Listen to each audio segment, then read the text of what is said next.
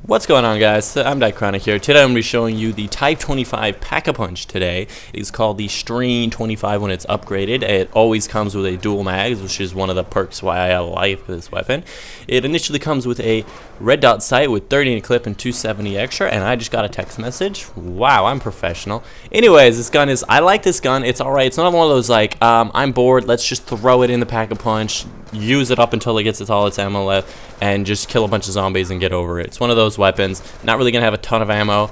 Like I said, plus 270. Not a great gun, but it's just real fun to have. Like fun. You can also put it back in the Pack-a-Punch machine. You can get the grenade launcher on it, but just like the M16, the grenade launcher sucks really bad. It's got huge radius, so on insta-kill, it's amazing.